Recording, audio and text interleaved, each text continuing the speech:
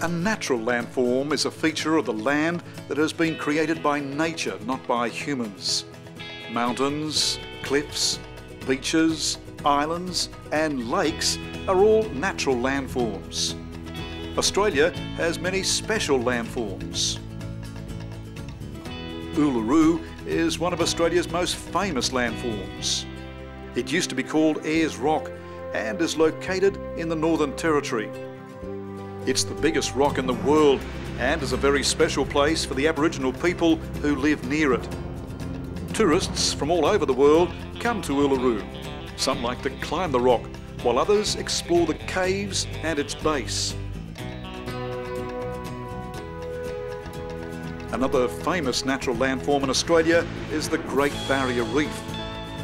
Stretching for thousands of kilometres along Australia's east coast, it is the world's largest coral reef. It includes hundreds of islands where people like to swim, snorkel and sunbathe. The Three Sisters are three tall rock forms which look like thick pillars or towers. They're located in the Blue Mountains west of Sydney. Standing in a line near a cliff, they overlook a deep valley.